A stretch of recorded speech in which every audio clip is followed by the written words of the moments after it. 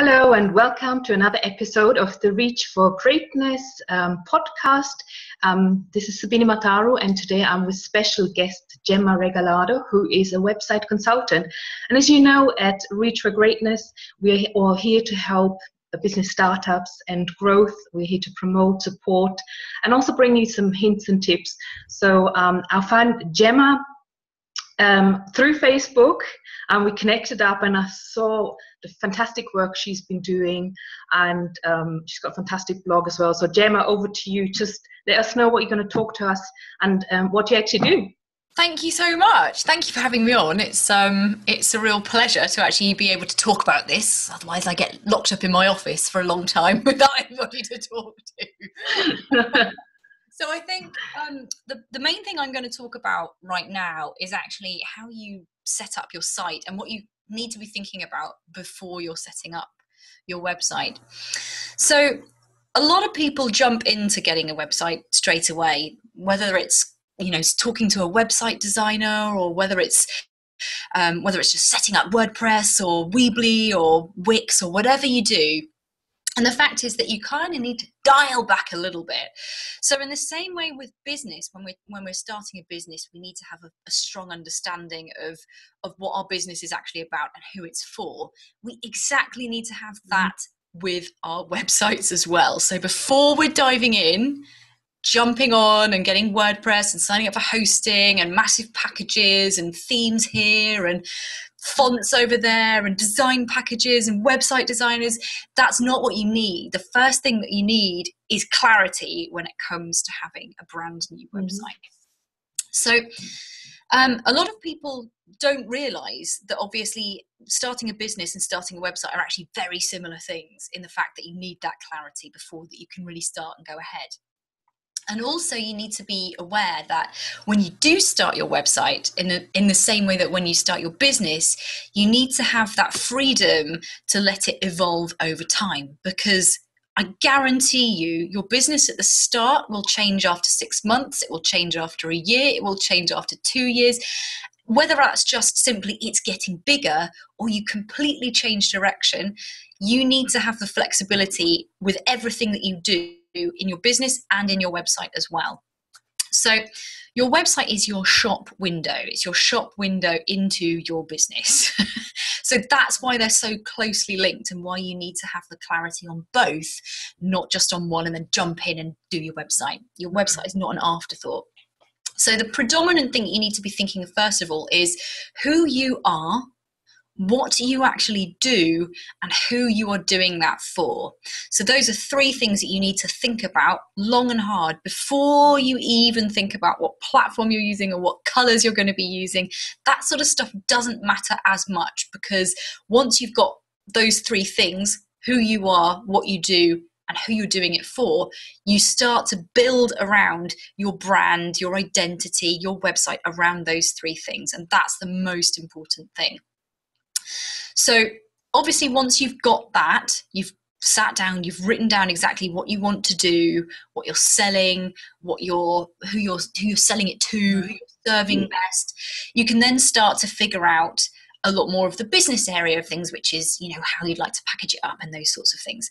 So once you've got that information, how you want to package it up and how you want to be seen online and how you want to talk and how, what platforms you're going to be on in terms of social media or email and those sorts of things, you're starting to get an idea of what you're actually going to be able to put in your website. So the second thing is, obviously, after you've figured out your 3 things, your top 3 things, is to figure out exactly what you're actually putting in your website. So at this point, still at number 2, we have not created a website yet. I repeat, we have not. Okay. So would you suggest to someone just sort of getting a Word document together, or just a piece of paper, and sort of just putting all the thoughts together? Exactly. It's however you work best. So a lot of people just They grab a notepad and a pen and they'll write down the sorts of things that are going to go into the website. So you can put, oh, I need to have a sign up form for my email list. I need to make sure that I can sell my course at some point. I need to make sure that I have access, direct links to Instagram if you're big on pictures, or I have a Facebook feed or something like that on my website.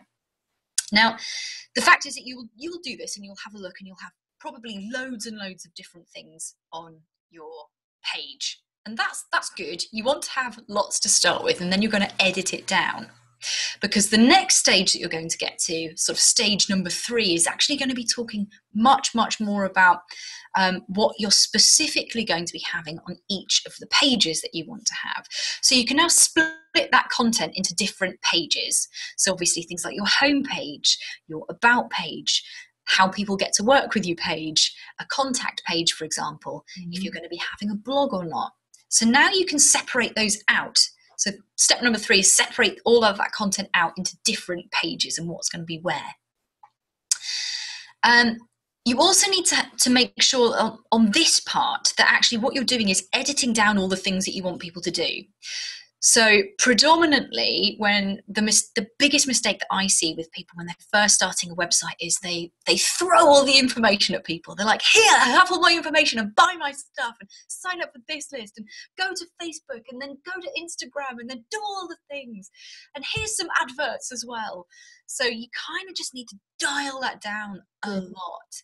The fact is that people get very overwhelmed on websites. Life is overwhelming enough as it is, especially as a mum. I can imagine that lots of your viewers and lots of your listeners are probably mums as well, or have family lives, or just have very busy lives in general. It's a lot of noise on the internet already, and I personally always like the pages that give me some sort of golden nuggets where I go onto something and I know what I'm getting, and it's something quick read, and I think, okay, this is an interesting read on. What does this person do? And then it makes you sort of explore more pages on that web page. So when it comes to websites, simplicity is always the best thing.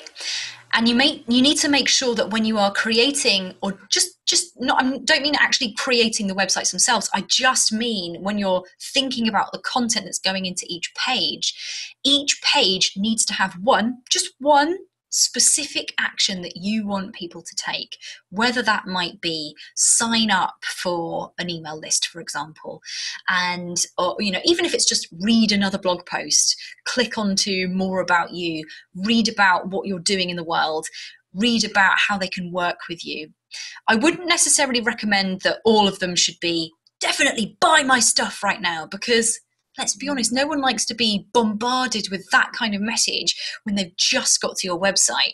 You don't want to go onto somebody's website and it's constantly buy my stuff and buy this and buy this. You're like, oh, I just want to know about you. I want to know if you're for me. I want to know if this stuff is going to help me. So give them that information way, way, way before. You need to make sure that you've primed them and prepped them into buying, rather than just saying, buy my stuff. Absolutely. Why should they? Absolutely. And it's all about creating sort of that relationship with your reader first and foremost. They need to get to know you. They need to know and trust you before they would ever consider buying anything from you. Exactly. Yeah. And in the same way that with business, that's how you do it. You don't expect to be marketing to people straight away. You would have, if you're a coach, for example, maybe you'd have a discovery call with somebody. I know for myself, when I've done website design in the past, that I would have, initial emails with people, finding out what they want, and then I'd have a consultation with them. And then after then, I'd make the offer. I'd say, do you want to sign up and set this up? And people would say yes or no. So that's how you need to think about it. You are dealing with people. So this is an interface between you and other people. It just means that you can get to more people. That's it. But you're still dealing with people. At the end of the line, it's another person who's reading your website. So you need to be always very careful about not overwhelming people and just making sure that everything is simple and it's designed to be, to do one specific thing on each particular page. So once you've got to that point, you've kind of written down all your notes and you've decided what is going into that page and what action you want people to take on those pages, you can then start thinking about how it's going to look and what platform you're going to be using. So like I said before at the start, you need to make sure that it is flexible, so that something that you are using is going to be able to help you grow. It's going to help your business evolve. It's not going to be an issue if you suddenly decide to completely change your mind and change your direction, which a lot of people do.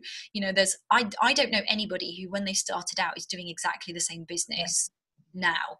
Just, you know, I've been in business for 5-6 years now, so it's just not something that it's maturing, isn't it? It's evolving. More ideas, you meet other people, it's going different directions. Yeah, absolutely. And that's a great thing. That's a great process to go through, because you're growing in that process. Yeah, exactly. It's so true. So when you're thinking of a platform to use, definitely use something that's going to give you that flexibility.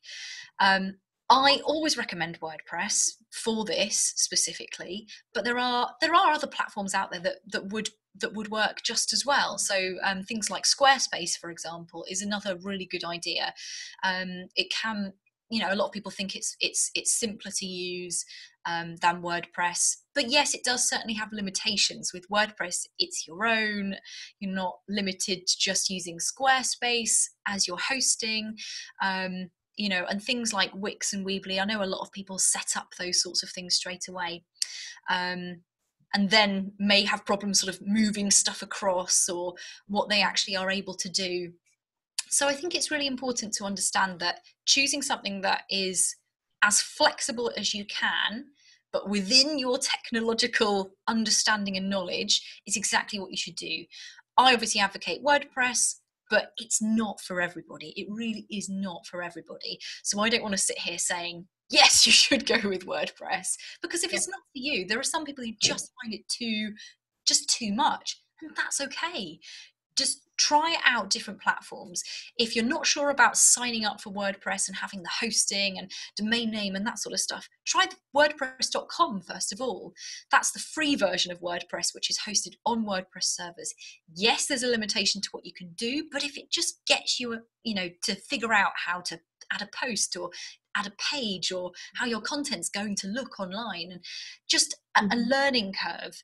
If that's going to help, start there, because you can always move to the WordPress.org, which is the self-hosted version, further on down the line. It's quite WordPress.com.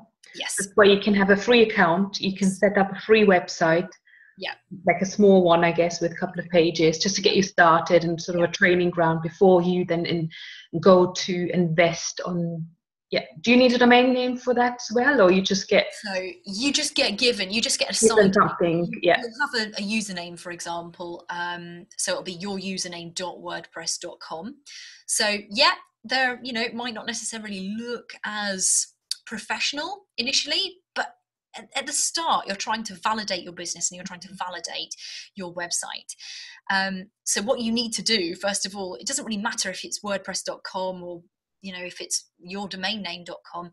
The fact is that you need to get sales and business to you. So starting with a WordPress.com free website, absolutely fine. If you can validate your business and see that it's actually going to be making you some money, which is the most important thing. You know, the reason we start businesses is because they take over from a job or from some sort of other monetary income that we've had. Yes, of course we want to help people, but I think we'd be stupid and foolish to say that we don't want to do it to earn money, because obviously we do. So it is important to make sure that you are starting on the right platform, and start slowly, learn as you go, and then you can always move on to something later. Excellent. Thank you very, very much, Gemma. That was amazing. Couple of golden nuggets, even for myself.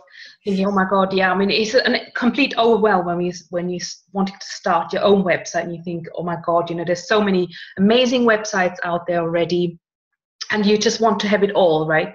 So you've broken it down really nicely, and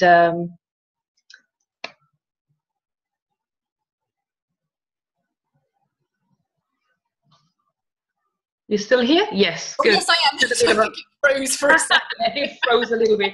Anyway, Gemma, just let us know where you can be found on the web and where.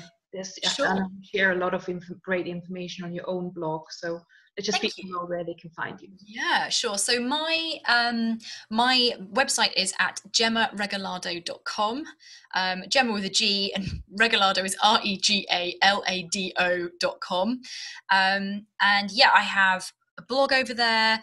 You can come and find me on Facebook if you want to as well. Those are probably the two main places that you'll find me, even though I'm getting a little bit obsessed with Snapchat at the moment. Okay, we'll add a link below this video anyway. And well, thank you very much once more. And I know, Gemma, we're going to be doing another podcast on another topic, I think. Absolutely. Is creating websites and web pages that really convert. Yes, absolutely. Yes. So tune in again. Thank you very much. This is Sabine Mataru from Reach for Greatness, and we'll see you soon. Bye-bye. Bye.